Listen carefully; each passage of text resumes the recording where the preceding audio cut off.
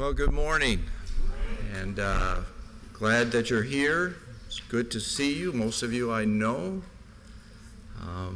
Some I need to get to know better. And thank you, musicians, for leading us this morning. I'll have some announcements at the end of the service, but right now we want to move into our message, and I have the privilege of introducing the speaker this morning. And there's a lot of things I could say.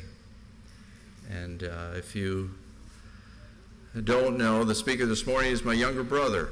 And Jack comes to us as, I'm going to call him retired. It's semi-retired. You never know. You never know.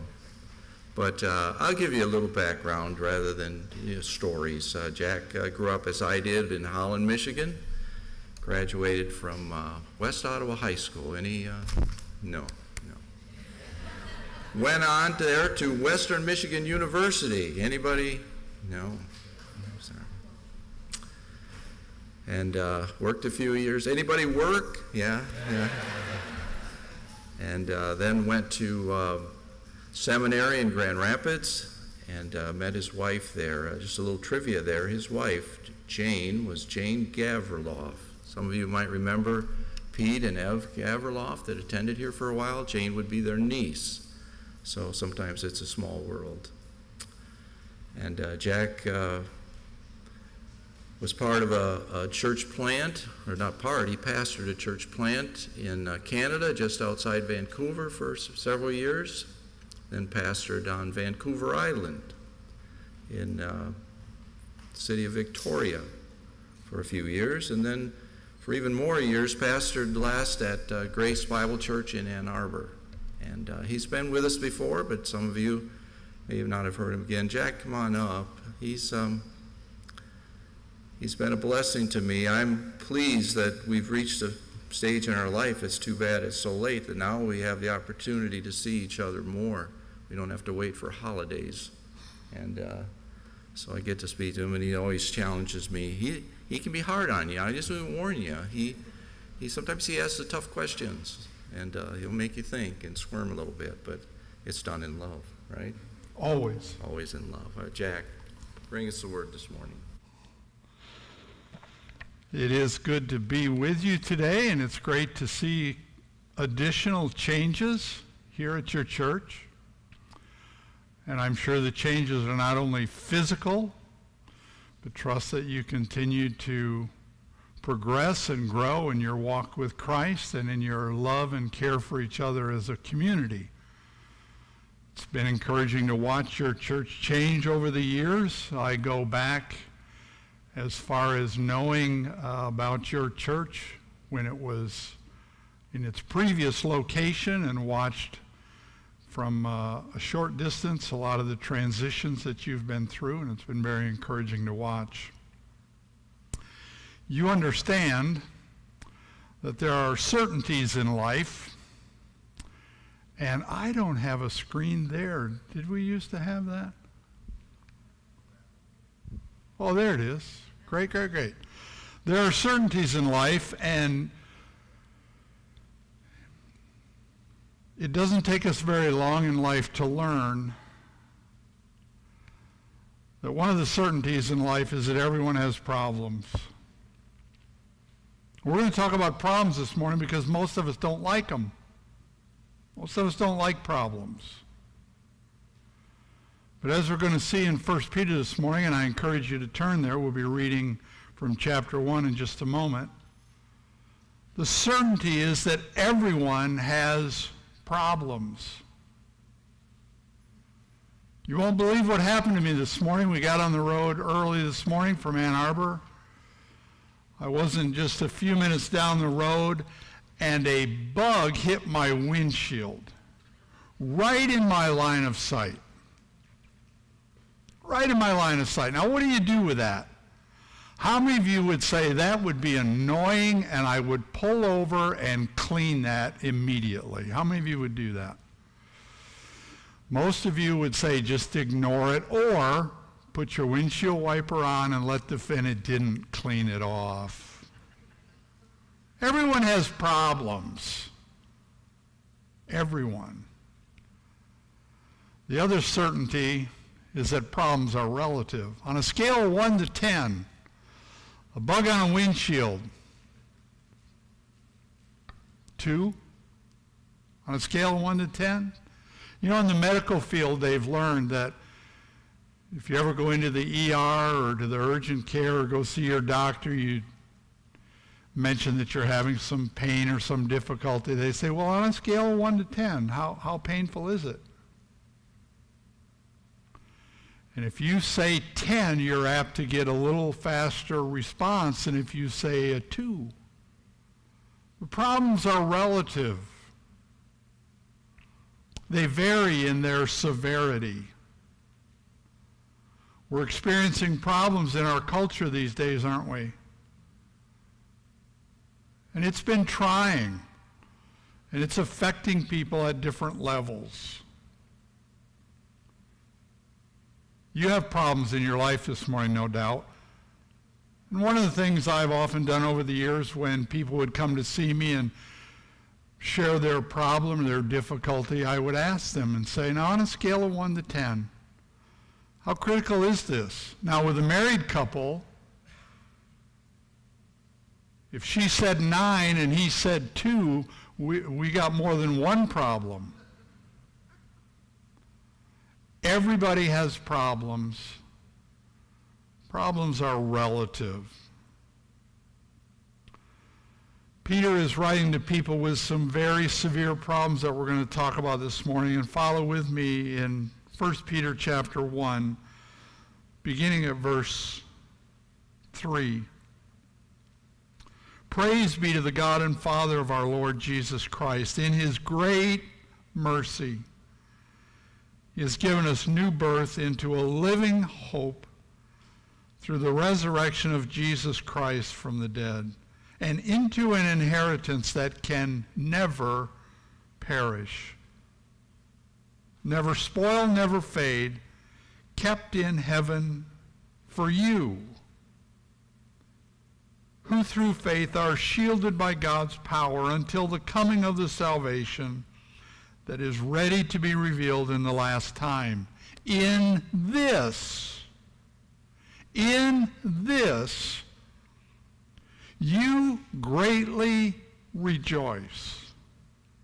Though now for a little while you may have to suffer grief in all kinds of trials. These have come, these trials, they've come so that your faith of greater worth than gold, gold which perishes even though refined by fire, may be proved genuine and may result in praise, glory, and honor when Jesus Christ is revealed. Though you've not seen him, you love him. Even though you do not see him now, you believe in him and are filled with an inexpressible and glorious joy, for you are receiving the goal of your faith, the salvation of your souls. Concerning this salvation, the prophets who spoke of the grace that was to come to you searched intently with the greatest care, trying to find out the time and the circumstances to which the Spirit of Christ in them was pointing when he predicted the sufferings of Christ and the glories that would follow. It was revealed to them that they were not serving themselves, but you, when they spoke of the things that have now been told you by those who have preached the gospel to you by the Holy Spirit sent from heaven. Even angels long to look into these things. Father in heaven, we ask today that you would speak to us through your word. In spite of the frailty and the ineptitude of the messenger, would your Spirit bring these truths to bear upon each life here and those viewing as well. We pray you'd give us understanding that would translate into us being more conformed to your likeness and your image. For we ask it in Jesus' name. Amen. Peter is writing to a very specific and unique group of people. I thought a great deal this week about what it would be like 20 years from today for a young teen or another person to read some of the history or an account, or if you would, a letter from a grandparent that was about the year 2020. There might be mention of the fact that we couldn't have had a graduation event. We had to postpone a wedding. We had a memorial service for someone that, oh no, we couldn't have that in 2020. About what it was like to have school at home or online. What impact transpired in our church when we had far more space in our auditorium at Immanuel Bible Church in Saginaw, but we had 2 services because we had to social distance. If someone didn't understand that there was a pandemic that took place in 2020, they wouldn't understand all that's transpired and has changed in our lives in the past several months. So too, the recipients that Peter is writing to, if we don't understand what was transpiring in their culture, we can't fully grasp the significance of his letter. Let me explain to you that Peter's letter was written, verse 2, to God's chosen ones. Verse 1, to God's elect who were strangers and who were scattered throughout all these different places.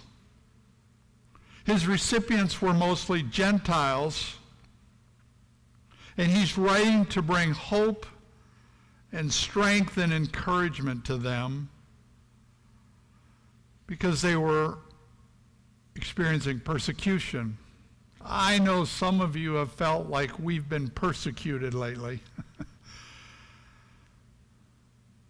But all problems are relative. For the first 3 decades of the church's existence, the church was protected.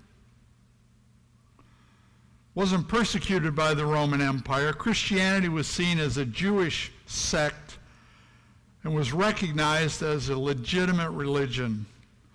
All of that changed July 1964 AD. That's a very significant date in history because on that day, Rome caught fire. The destruction was severe. The city burned out of control for 3 days and 3 nights. We've watched even this week the effect of a hurricane on parts of our country. The devastation, so significant, hard to watch. Ancient temples, historic landmarks, homes were all destroyed. 10 of the 14 wards or districts in the city suffered damage and were reduced to rubble. Understandably, the citizens of Rome were upset.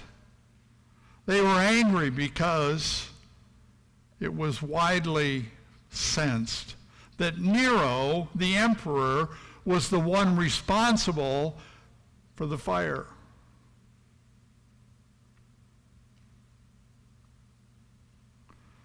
He did nothing to contain the fire. So you, like me, would ask, why would the emperor intentionally start the fire? Why would he do that? Because in that day and at that time, kings loved to build. They loved to kill. They loved to build. And by destroying so much of the city, that gave him the freedom to rebuild. He could do now with parks and wider streets and buildings constructed the way he wanted them. But it created a fair bit of turmoil beyond what we could imagine. Just like when we see pictures on the news of the hurricane's impact, houses destroyed, when it's not your house, when you don't physically see it. Well, it created a political problem. Not that we have any sense for political problems these days, but Nero did what most politicians have a propensity to do. He created a scapegoat. He blamed someone else. He didn't take responsibility for his actions. And guess who he blamed? He blamed the Christians.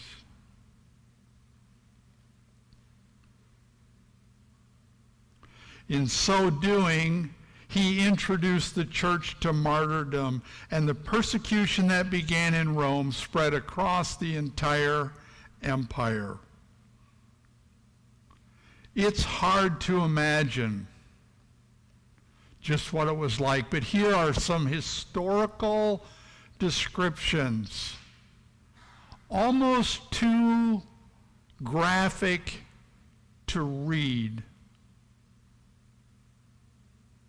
Just to imagine what was taking place. Everyone has problems.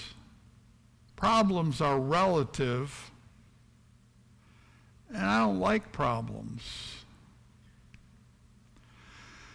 Nero made a spectacle of Christians. It looked like they deserved what they got. But they weren't responsible. But it was brutal. Brutal. Innocent lives taken. And yet, here's the key verse for Peter's letter. His encouragement to those who had literally run for their lives, left everything, their homes, their possessions, their futures, their land, and scattered and couldn't even go together because if they congregated together, they were more easily found. And Peter writes to them and says that the God of all grace, in time, the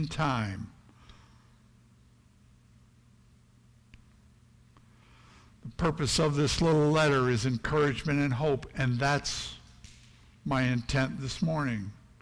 Even though we don't like problems, God is still sovereign, even over a pandemic.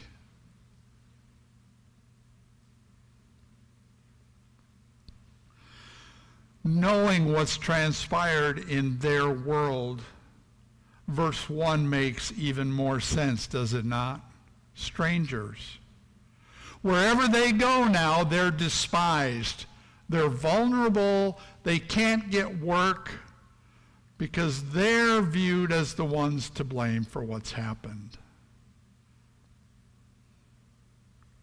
In spite of, we need to look at what Peter has to say to them because we face problems. Peter says, verse 1, to God's elect and strangers, grace and peace, verse 2, be yours in abundance. In verse 3, give praise for your new life. Now there are some people who have erroneously thought that by becoming a Christian, my life would get better. By becoming a Christian, my life would get better.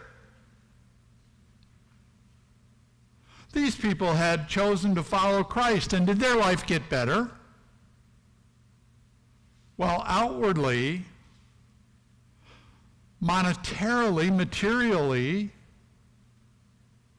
No, it got worse. How is it that Peter could say, praise be for your new life? That's why, your new life. Now, I must confess, there are times, and there may be seasons in our lives, where it's much easier to complain than to give praise. I know you'll find this hard to believe, but early on my drive this morning, I didn't look over at my wife and say, praise be to God, I got a bug on the windshield and I can't see as well as I want to. That wasn't my first thought. And these days, if you listen to any news whatsoever, it can be hard not to complain. Do you know how complaining benefits your life and mine? Do you know how it benefits your life? Not very much, does it? Praise lifts our vision, lifts our focus towards higher, more important things.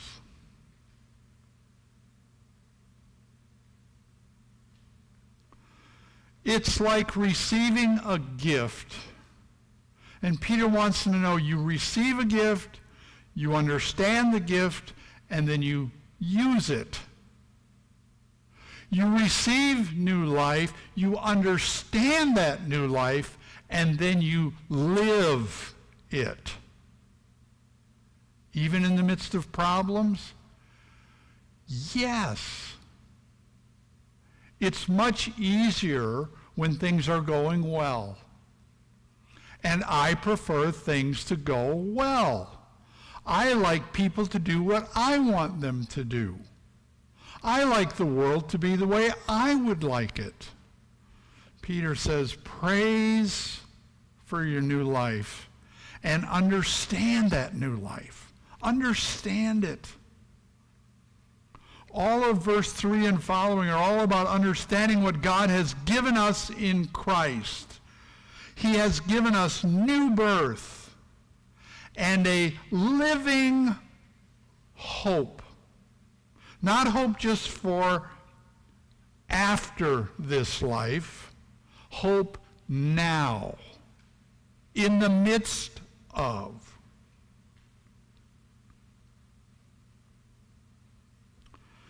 We receive a gift, we understand the gift, and then we need to live in accordance with that.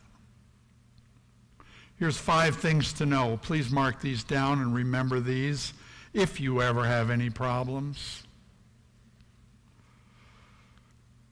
5 things we need to know about living.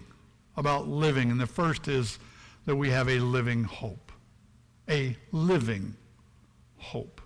Our world is filled with tension. Tension is part of life. The tension is, that's what the future holds. This is what I experience in the present. There's a tension there. When our children are young, we have visions of where they're going to be in a few years. No more diapers, Lord, please. No more diapers. No more this, no more sleeping through the night. Yes, all those things, right? And we live with that tension because we know, we have confidence the future will be better. Our future is secure, but our present is filled with tension. The good news is we have a living hope because Jesus is alive. We have a living hope because Jesus rose from the dead. He arose. We also have an inheritance. We have an inheritance. What's our inheritance like?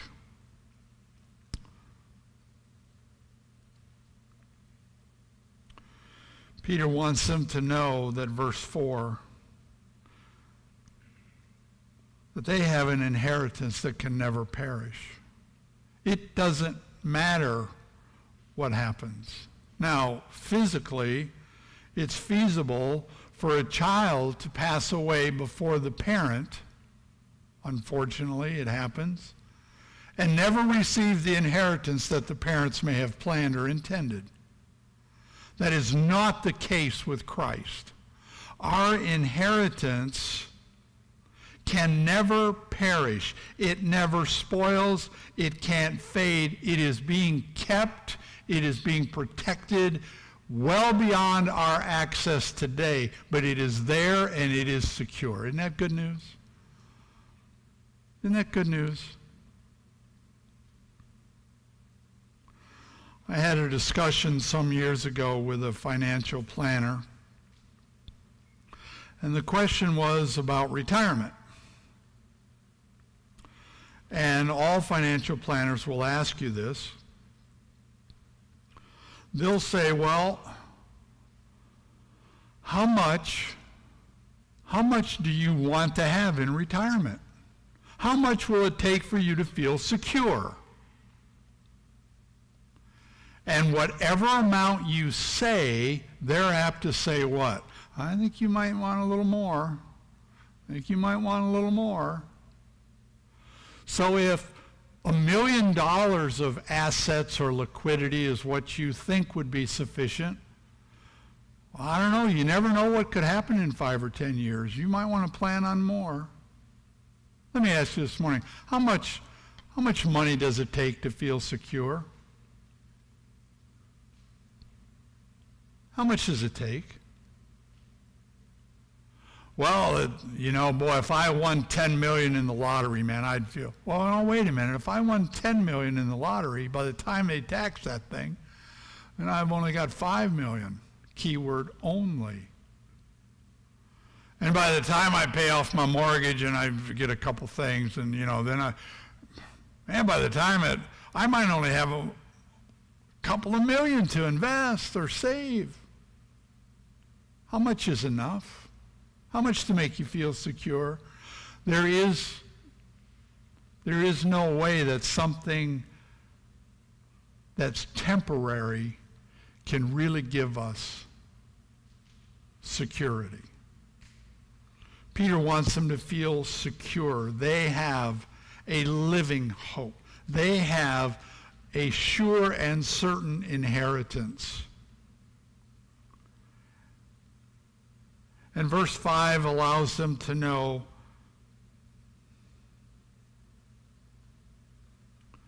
that you are protected.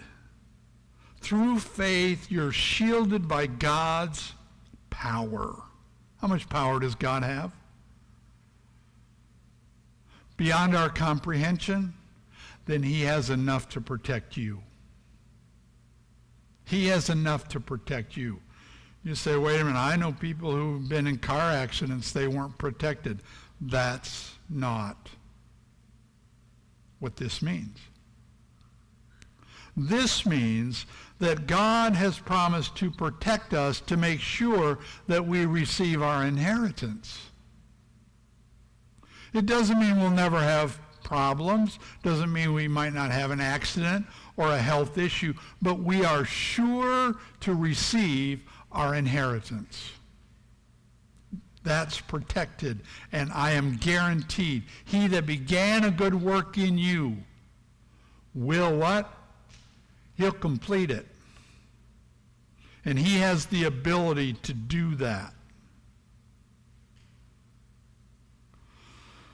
So know, be assured that you can rejoice in your trials. Didn't James talk about that? James said, consider it all joy. I'm more apt to complain.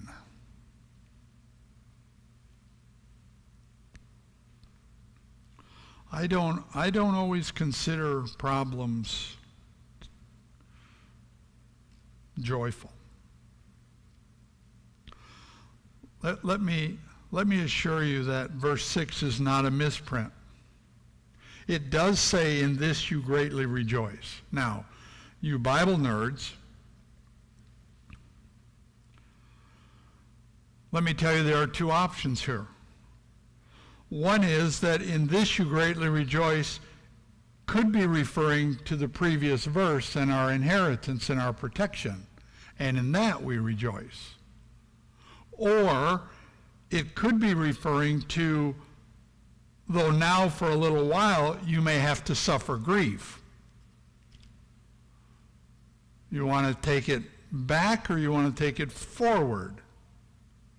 I'll give you the freedom, and I won't be dogmatic about either one because I don't think it's overly clear. But I think both are true. Let me make a distinction for you, though, that we're to rejoice not for trials, but in trials. You get the difference? In other words, when something happens in our lives and a major problem, we don't say, "Oh, yay, I'm so happy for this." No, I'm not happy for it. I'm not joyful for it, but I can be joyful in it and through it. And there's a difference, right? That's why James would affirm the same truth when he says, consider it pure joy when you encounter various trials of all kinds.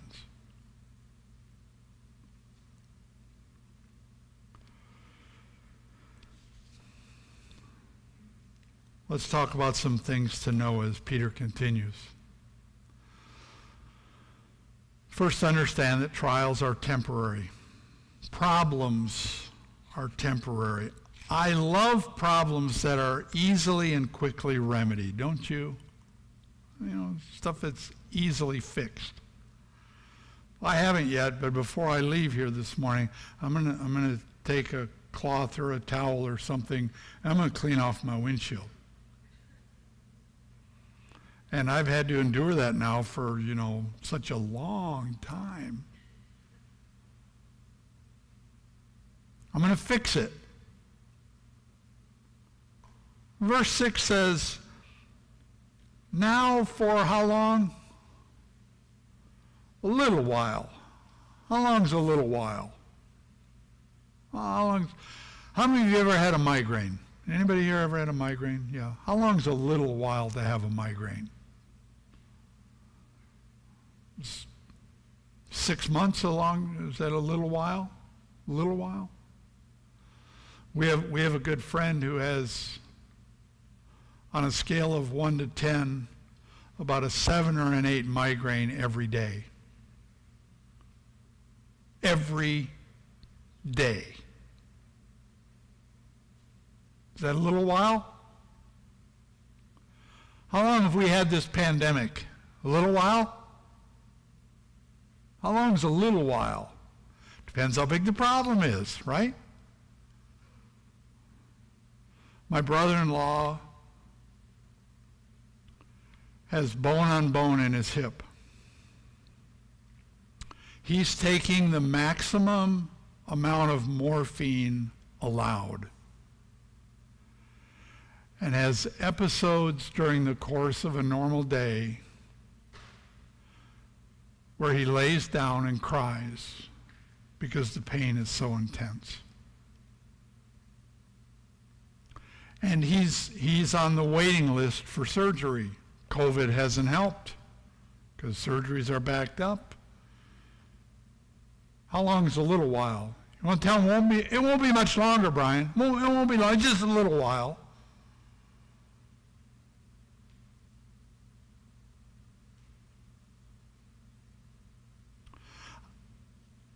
I know that as I get older and I look back on time, 5 years looking back is a lot shorter than when I was in my 20s and looking ahead 5 years. It's a lot shorter, a lot shorter. Trials are temporary, and if you're in the midst of one today, God knows And his timing is always perfect. And he wants you to know that he knows.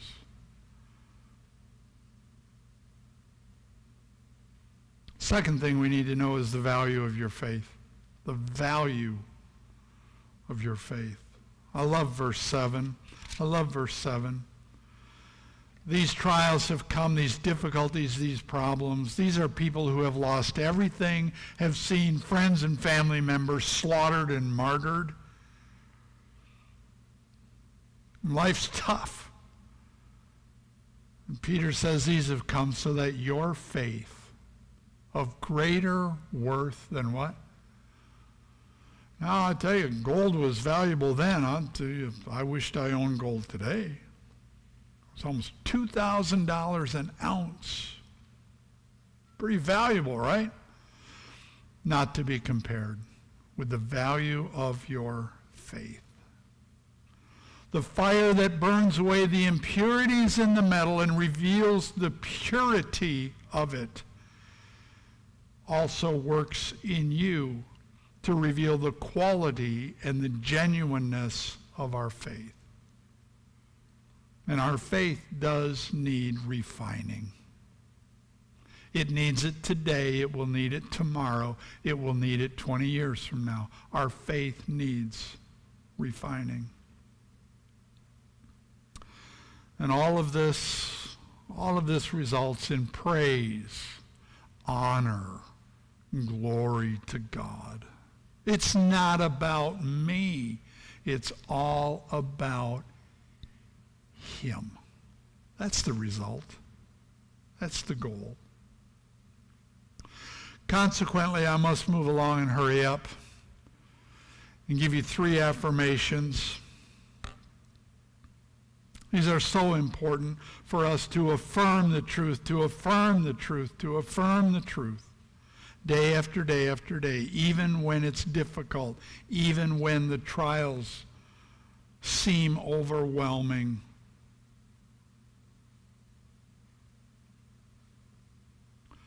Though you haven't seen him, verse 8, just affirm, you love him. You love him. I must confess there have been days when my wife and I have had conflict.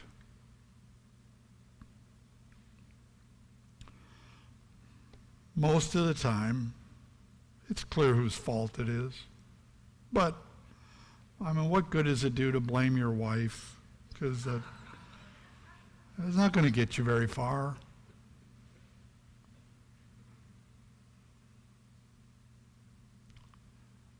When we have conflict, I need to affirm, I love you.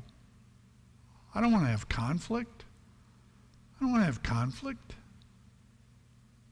Peter says, you love him. Oh, and know that he loves you. Know that he loves you. You love him. You believe in him. You have confidence. Even though you don't see him now, you believe in him. And you are filled with an inexpressible and glorious joy. Even in the midst of a pandemic, even when we have all these limitations and we see people being hospitalized and succumbing to this disease around us. You have confidence. You trust him. And you're filled with joy. Why do we say we love him? Why do we affirm we believe in him? Why are we filled with joy? Because of who Jesus is and because of what he has done and what he is doing. The ultimate isn't now. We haven't received our salvation in full. We're living in this tension between what it's going to be and where we are today. Having this perspective keeps things in their rightful place. Interesting that this section concludes with Peter reminding them that the prophets predicted all this. They saw it coming. They talked about Jesus, the Messiah, coming. They talked about these things. And I love the way they never got to see it, right? Prophets never got to see it. You do. And he says even angels long to look into these things. This longing, this verb here is an active straining to see.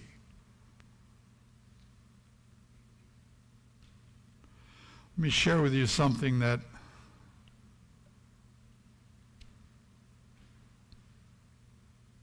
is a good reminder for all of us. Suffering comes before the glory. Okay? What happened to Jesus before he was received at the Father's right hand? What had to happen? Yeah, he had to go to the cross. Let me ask you, are we living in a time of suffering, or are we living in the time of the ultimate glory? If you think this is the ultimate time of glory, you are mistaken. Imagine the circumstances these people were experiencing. It was not a time of glory. It was tough.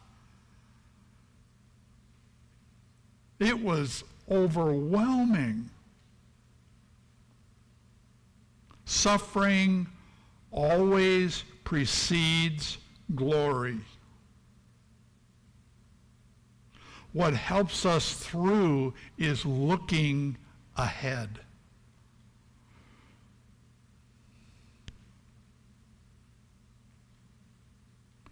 We need to look ahead. By the way, if any of you aspiring authors want a good title for a book, I'll give it to you from this. The Joy of Suffering. I bet that'd be a bestseller, right? The Joy of Suffering. Because everybody wants to suffer, right? But no, Jack, I don't like problems. I don't like problems. I don't like little problems. I don't like big problems.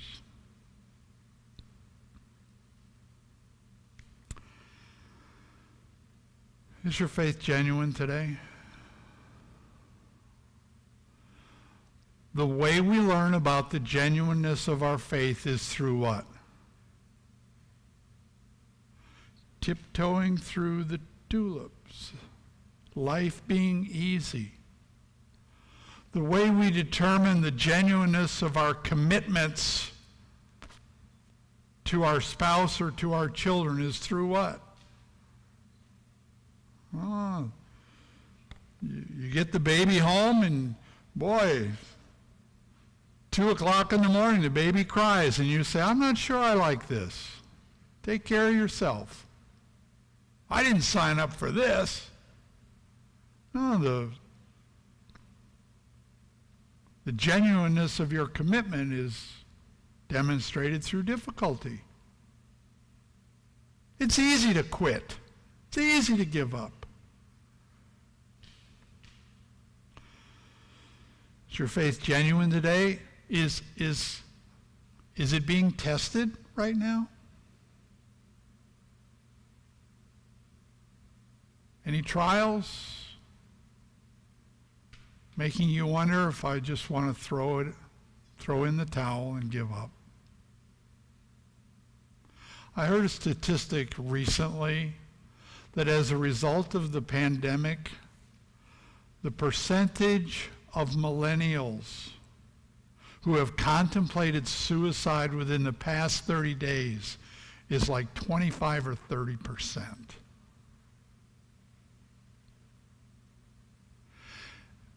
And yet, how severe of a trial has this been?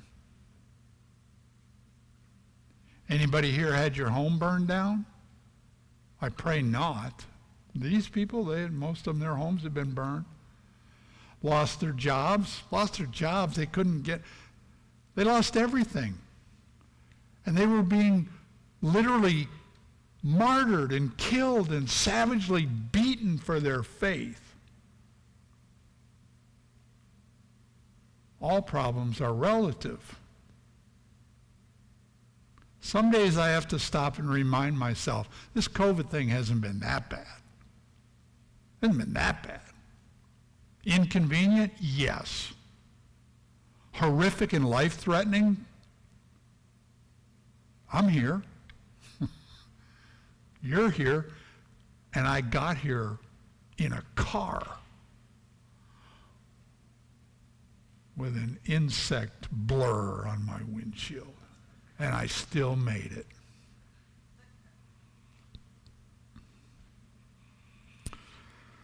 I trust that we can rejoice today, not because of the trial,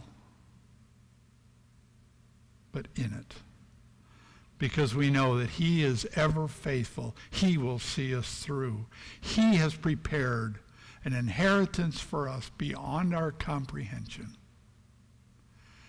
And he loves us and cares for us. Father in heaven, we thank you this morning that you love us and care for us more than we can understand. And I pray that in the midst of our struggles, large or small, that we would understand that we have a Savior, one who has gone before us, despising the shame, endured the cross to set us free.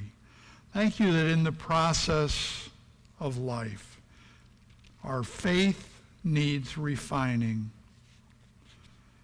And I pray that we would be able to sing with joy and gratitude and affirm and praise you today for your goodness and your mercy and your faithfulness, your loving kindness.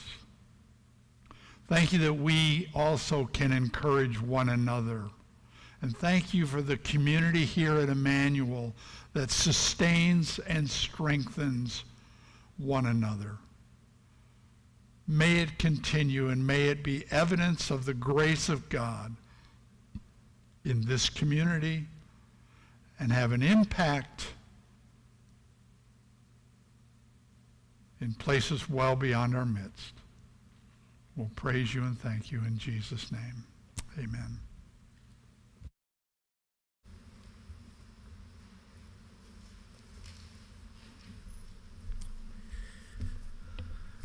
Oh, thank you, Jack. It was kind of special to me this morning, not only because he's my brother, but I've been memorizing 1 Peter, and so I've been meditating upon a lot of this, but you've added to my meditation, so I appreciate that.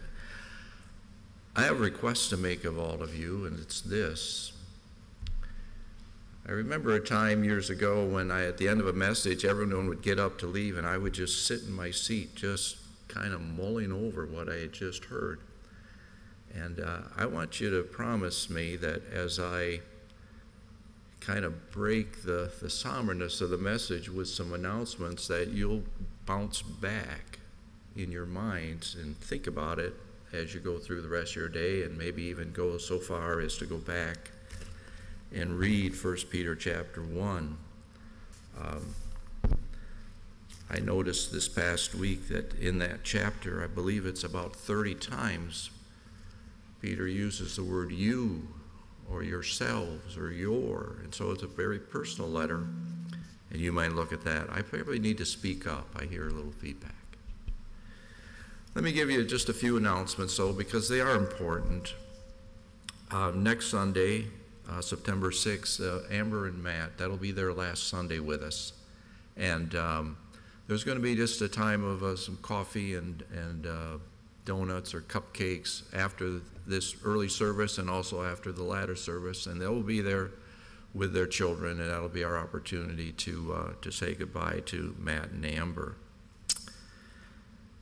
And then on October the 5th, the first Monday in October, it's usually the first Monday of each month, the Women to Women meet, and that's open to all women, high school age and older. And if you'd like to participate in that, you can either sign up on the website, you can let Kathy Luter or Jamie Kinzer know, or you can sign up back at the information booth. And then I was not aware of this, on Saturday, September 19th, Global Serve International with Julie Allen. Greg Allen are missionaries of ours. Julianne and Rick Davis of Engage Global will be sharing about their needs and where they work. That's a Saturday, and you'll probably get more information on that. And if you want it earlier, you can get it from Grant Schutte. And then not quite last, starting in September, there's an Explorers Bible Study will be hosted here at the church, Thursday mornings and evenings, and you'll have more information on the IBC website. And then continue to remember Camp Barakel. We had the privilege of, Phil Luter and I had the privilege of piling a trailer full of woodworking tools and delivering it to them to restock their maintenance up there, and so they're going to be maybe better off, maybe blessed with the fire to have a better wood shop than they had before. So we praise God for that, and you can continue giving. We've reached about half of our goal for the gift that we want to give to them. I received a message late last night that Pastor and Lynn have finished their trip. They're on their way back, and hoping that we would have a good time together this morning as we meet together. And then one more thing, I have it on. It's a smartphone is a misnomer. I want you to know that. I want you to know that that's a misnomer, because it doesn't always do what I want it to do. What I have here, birthdays, and can I find it? I think I can. Birthdays and anniversaries. It's not there.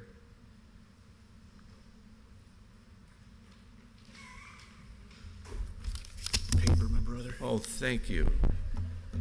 You're smarter than this phone. Birthdays this week. Martin Kate Kowicki, 9 years. I don't know, did we announce that? I think so. And Josh and Casey Winterstein, just 2 anniversaries this week. Lots of birthdays. Martin Cabaliza, Nick Greenwood, Mike Merschel, Rich Chislia, Lily Hubbard, Larry Curran, and Elizabeth Schwanecke. I think that's all. Thank you for being here this morning. It's encouragement to see you out there. I've been encouraged this morning by the message, and again, you do me the favor of returning your minds back to 1 Peter and rejoicing in what God has done and what he will do and what he's doing today. Let me pray with you and you'll be dismissed. Father, we need encouragement, just as they needed encouragement. Many times we read of apostles and others circling back to the churches to encourage them in their faith. So I pray that we've been encouraged this morning. Help us not to take our eyes off of you and off of your Son and what you've done for us and are doing for us and will do for us. And set our minds fully on the grace that will be brought to us on the day of his revelation. Father, I pray this week that we would carry some of these thoughts with us. Encourage those who are enduring on a scale of 1 to 10, 9s and 10s, and encourage all of us to live in light of what we already possess. For I pray in Jesus' name, amen.